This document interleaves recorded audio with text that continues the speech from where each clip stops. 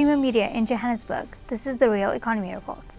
In the first corporate academic partnership of its kind, consumer goods manufacturer Unilever South Africa and Wits have announced a collaborative skills development program that aims to provide promising engineering students with practical work experience and a premium academic qualification.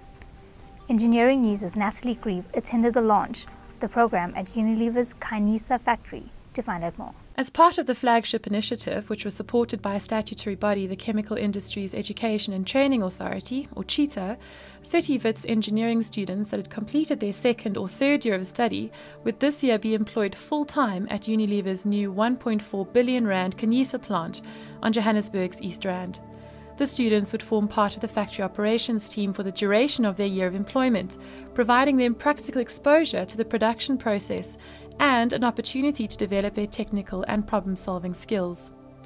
To ensure academic continuity, a lecturer would be appointed by Wits on behalf of Unilever to supervise and monitor the students for the 12-month period they were employed, as well as for their remaining 1 or 2 years of study at Wits to complete their qualification once they had completed their work experience.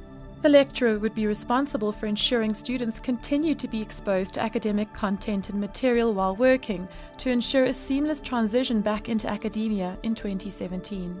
We forget that the reality of industry, how industry works, what you need to do to be successful, is not obvious from the outside. Once you are within the system and you are making progress, everything makes sense. But we forget that before we started working, while we were at the early stages of our studies, we had absolutely no idea how the real world works and how industry, and in particular, how engineering works in the real world. This particular program is aimed at addressing that, because by the time you guys are finished over the next year, you will all be so much more aware of how the real practical world works, and so many of the concepts that we are talking to you about will actually make sense. And if you understand the concepts, then you stand a much greater chance of actually being successful in your studies. Commenting on the program, which would be rolled out to other Unilever facilities should it prove successful, Head of Manufacturing for Unilever in South Africa and Southern Africa, Sandeep Desai, asserted at the launch that the company's over R4 billion investment in local manufacturing capacity would prove worthless if the skills to operate factories were largely absent. There's a lot going on in South Africa, and it can happen with fundamentally great skills. Yeah? Great assets, great performance, whether you're a sports athlete, whether you're a mechanical engineer, whether you're anybody. Great performance comes out of great skills. You need to be an expert at the craft that you do.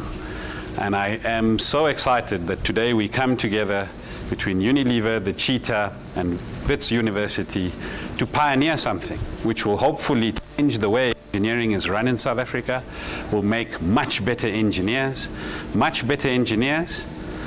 whether people realize it or not, will have a fundamentally different impact on our economy and will change the fundamentals of South Africa going forward. Other news making headlines this week: the Chinese economic slump is not the precursor to Africa's demise, and people to talk to their cars following Volvo-Microsoft deal.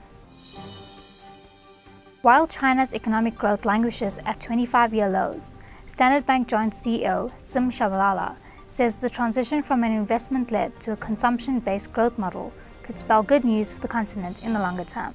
China's switch from an investment-led to a consumption-based growth model is actually good news for Africa in the longer term.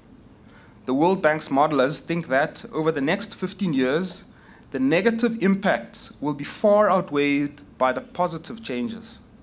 The net effect of the evolution of the Chinese economy towards consumption will add 4.7%, that's $181 billion, to Africa's GDP by 2030, compared to China's current path, while Kenya, Botswana, and Nigeria will be the biggest winners, with only Zambia likely to experience a small net loss.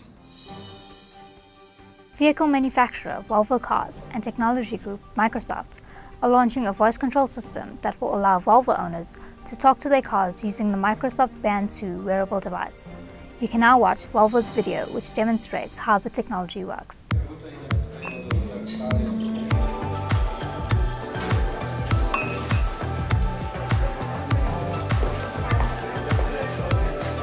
Send the meeting address to my Volvo.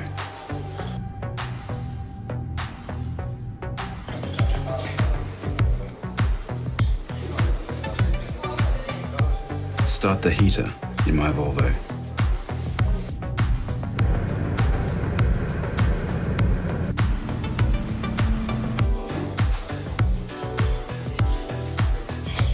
Prepare my Volvo.